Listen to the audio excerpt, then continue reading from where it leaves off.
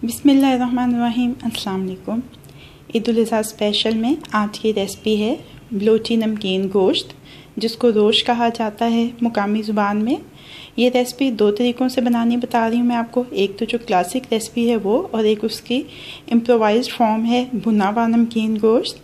इससे पहले कि रेसिपी का आगाज़ करें, अगर आपने अभी तक मेरे चैनल को सब्सक्राइब नहीं किया है तो इस वीडियो के नीचे दिए गए सब्सक्रिप्शन के लाल बटन को क्लिक करके मेरे चैनल को सब्सक्राइब कर लीजिए और साथ दिए गए बेल आइकन के बटन को भी क्लिक कर लीजिए ताकि हर नई आने वाली रेसिपी का अलर्ट आपको मिल सके।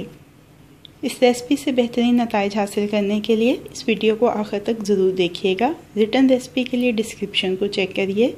आइए अपनी रेसिपी का आगाज़ करते हैं।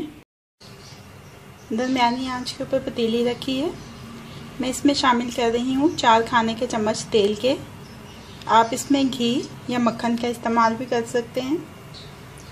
तेल गर्म हो जाए तो इसमें एक बड़े साइज़ का प्याज स्लाइसिस में काट के डाल देंगे।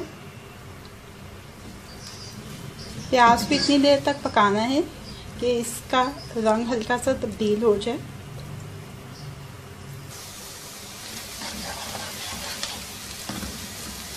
प्याज की रंगत हल्की सी तब्दील हो गई है और ये थोड़ा सा नरम भी पड़ गया है।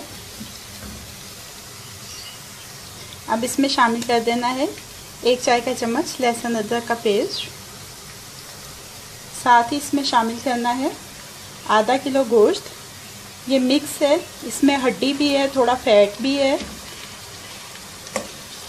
बेसिकली तो इसमें दुम्बे का गोश्त इस्तेमाल होता है, लेकिन आप बकरे का गोश्त भी इस्तेमाल कर सकते हैं।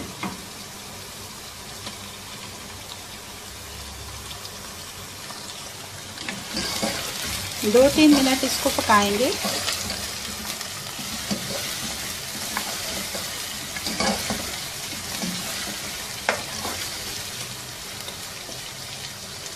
दो 3 मिनट इसको अच्छी तरह से पकाया है। गोश्त की रंगत तब्दील हो चुकी है। अब इसमें शामिल करेंगे 1 चाय का चम्मच नमक का, यह हस्बे ख्वाहिश। 1/4 चाय का चम्मच हल्दी।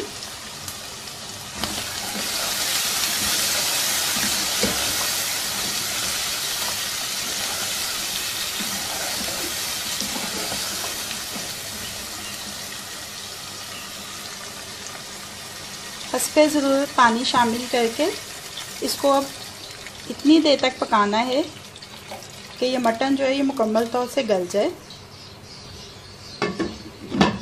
दरमियान में चेक करें, अगर मटन ना गल रहा हो तो थोड़ा सा पानी मज़ीद भी शामिल कर सकते हैं। तकरीबन 1 घंटे से ज़्यादा हो चुका है।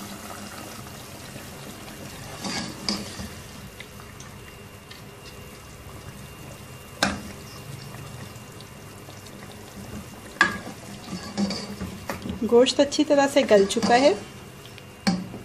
ऑथेंटिक रेसिपी के हिसाब से नमकीन गोश्त जो है वो अब तैयार हो चुका है।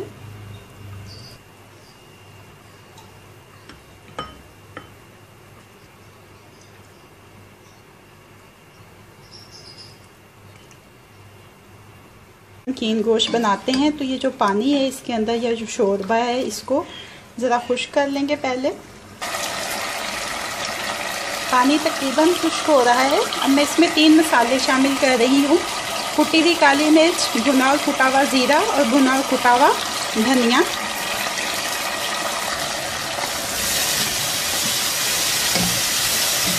अब इतनी देर तक इसको भून लेंगे कि ये बिल्कुल खुश्क हो जाए और तेल अलहदा से नज़र आने लग जाए। ये देखें, तेल अलहदा से नज़र आने लग गया है। भुना हुआ नमकीन गोश्त भी तैयार हो चुका है।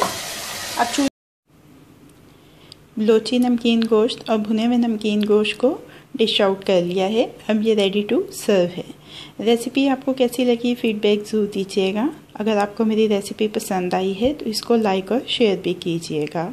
ईद उल अज़हा स्पेशल में मज़ीद झटपट बन जाने वाली मज़ेदार रेसिपीज़ जानने के लिए मेरे चैनल को देखते रहिए।